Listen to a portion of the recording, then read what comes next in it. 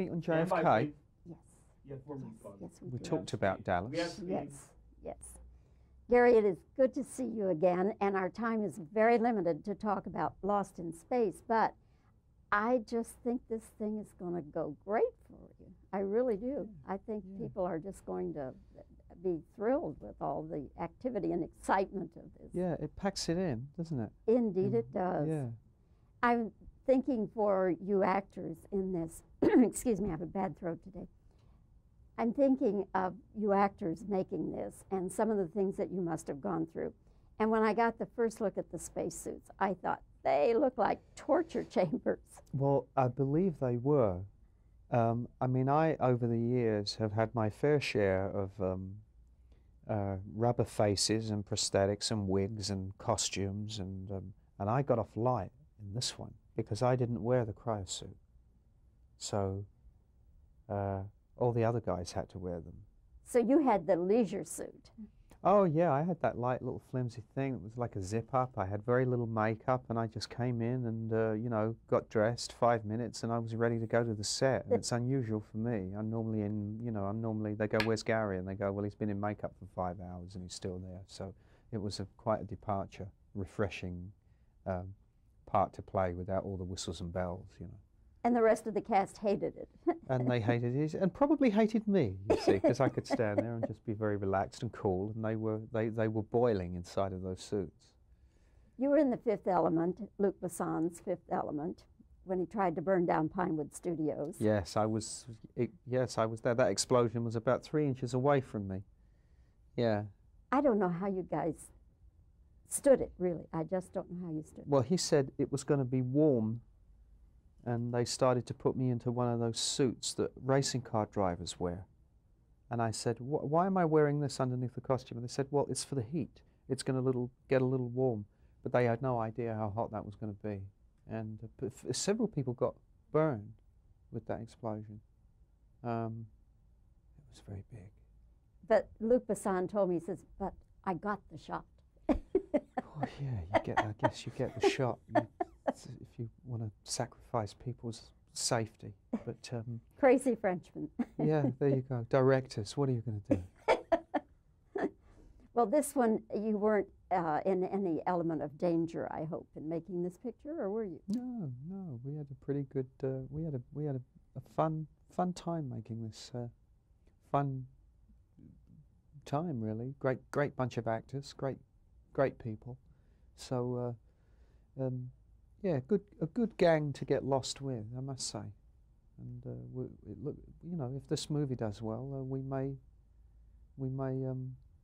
you may see us again in Lost in Space 2.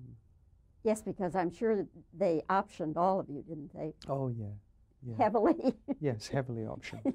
Yeah, that's yes. But that would be okay with you. Yeah, I wouldn't mind. I enjoyed, as I say, I enjoyed working with the actors, and I enjoyed playing Smith. So I wouldn't mind coming back and doing a character that I'd played and bringing him to life again. It wouldn't be until I guess around 2001 or something if we did it, you know. So it'd be ways away yet. And in the meanwhile, you would have made many other pictures. And we hope, if I continue to work. Gary, Yeah. I know every actor feels that way, but I just think you must be one of the most in-demand actors around. I am in demand. It's nice, it's flattering and nice to be wanted. I mean, this past week, I had 4 offers, but they were all villains. So I have to kind of really put the lid on the bad guy. There's a ceiling to it. I think somebody should give you a romantic lead. A comedy. A comedy would be nice. Yeah, that's what I'd like to do next. All right. We'll light some candles for you, Gary. So hopefully they hear this. Okay. Gary, it's good to talk Yeah, with you. And nice again, to see you. congratulations on Lost in Space. Thank you. Fun movie. Thank you. We meet on Stand by, JFK. please. Yes. You have 4 minutes left. Yes, We do. talked about Dallas. We have speed. Yes, yes. Gary, it is good to see you again, and our time is very limited to talk about Lost in Space, but I just think this thing is going to go great for you. I really do. I think people are just going to be thrilled with all the activity and excitement of this. Yeah, it packs it in, doesn't it? Indeed, it does. Yeah. I'm thinking for you actors in this, excuse me, I have a bad throat today. I'm thinking of you actors making this and some of the things that you must have gone through. And when I got the first look at the spacesuits, I thought they look like torture chambers. Well, I believe they were. I mean, I, over the years, have had my fair share of rubber faces and prosthetics and wigs and costumes, and I got off light in this one because I didn't wear the cryosuit. So all the other guys had to wear them. So you had the leisure suit. Oh yeah, I had that light little flimsy thing. It was like a zip up. I had very little makeup, and I just came in and you know, got dressed, 5 minutes, and I was ready to go to the set. And it's unusual for me. I'm normally in, you know, they go, "Where's Gary?" And they go, "Well, he's been in makeup for 5 hours and he's still there." So it was quite a departure, refreshing part to play without all the whistles and bells, you know. And the rest of the cast hated it. And they hated it, and probably hated me, you see, because I could stand there and just be very relaxed and cool, and they were boiling inside of those suits. You were in The Fifth Element, Luc Besson's Fifth Element, when he tried to burn down Pinewood Studios. Yes, I was. Yes, I was there. That explosion was about 3 inches away from me. Yeah. I don't know how you guys stood it, really. I just don't know how you stood it. Well, he said it was going to be warm, and they started to put me into one of those suits that racing car drivers wear. And I said, "Why am I wearing this underneath the costume?" And they said, "Well, it's for the heat. It's going to get a little warm." But they had no idea how hot that was going to be. And several people got burned with that explosion. It was very big. But Luc Besson told me, he says, "But I got the shot." Oh yeah, I guess you get the shot if you want to sacrifice people's safety.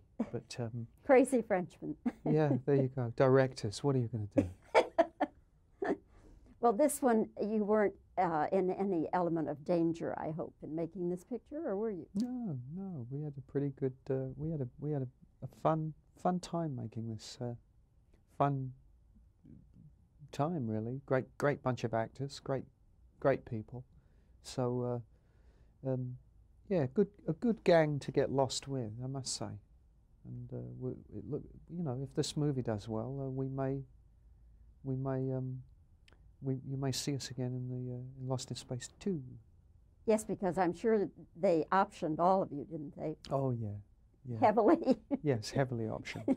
Yeah, that's yes. But that would be okay with you. Yeah, I wouldn't mind. I enjoyed, as I say, I enjoyed working with the actors, and I enjoyed playing Smith. So I wouldn't mind coming back and doing a character that I'd played and bringing him to life again. It wouldn't be until I guess around 2001 or something if we did it, you know. So it'd be ways away yet. And in the meanwhile, you would have made many other pictures. And we hope, if I continue to work. Gary, Yeah. I know every actor feels that way, but I just think you must be one of the most in-demand actors around. I am in demand. It's nice, it's flattering and nice to be wanted. I mean, this past week, I had 4 offers, but they were all villains. So I have to kind of really put the lid on the bad guy. There's a ceiling to it. I think somebody should give you a romantic lead. A comedy. A comedy would be nice. Yeah, that's what I'd like to do next. All right. We'll light Comedy. some candles for you, Gary. So hopefully they hear this. Okay. Gary, it's good to talk Yeah, with you. And nice again, to see you. congratulations on Lost in Space. Thank you. Fun movie.